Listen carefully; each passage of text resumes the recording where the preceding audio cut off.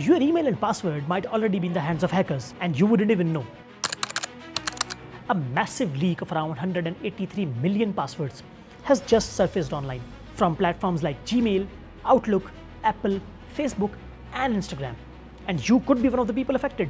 The leak is over 3.5 terabytes in size, containing 23 billion records of stolen emails and passwords, according to cybersecurity researcher Troy Hunt. This data didn't come from any platform hacks. It came from InfoStealer malware, a software that quietly logs your passwords while you type, then sells or trades them on the dark web. That's why hundreds of services are affected. Even though none of them were directly breached, Google has responded, saying reports of a Gmail hack are false. The leak came from infected devices, not Gmail itself. However, they have urged users to turn on two-step verification immediately. But how do you know if you are safe from this breach? You can go to haveibeenpwned.com, type in your email, and check if your data is in this leak. But here's the real danger.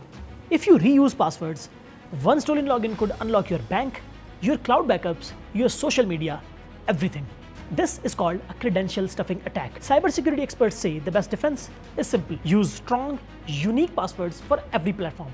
Use a password manager and keep your antivirus updated to stop malware before it steals your data.